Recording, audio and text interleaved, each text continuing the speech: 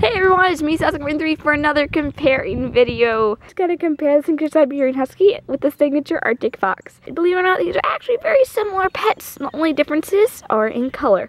So, let's dive on in and see what makes these pets so similar. They both have the same muzzle, same nose, only nose is a little crooked. They both have the same fabric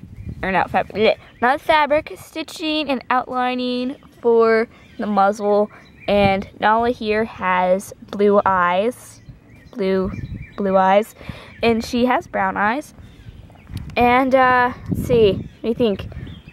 She has this outlining around her face, like right here, and she also has these like little dots at each side of her eye, and so does she. They both have black outlining and coloring for their ear, and they both have fluffiness around their ear and fluffy cheeks, very fluffy cheeks. The only difference is the top part around here is black, the bottom part here is white, but she's just all white.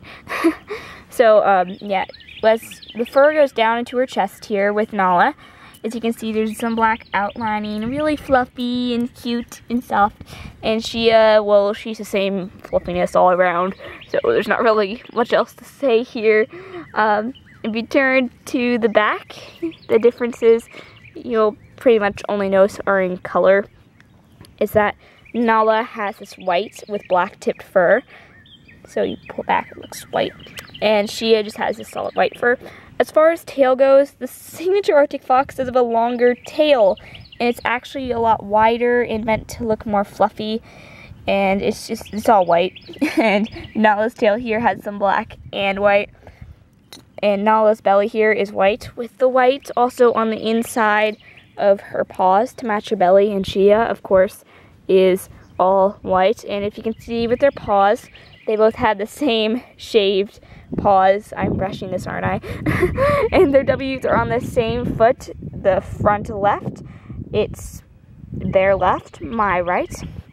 And they both have the same generic, just tags, focus, please, thank you. There's that. And there is that. Okay, now that's finally over with. Which pet can I recommend more? I can recommend them both.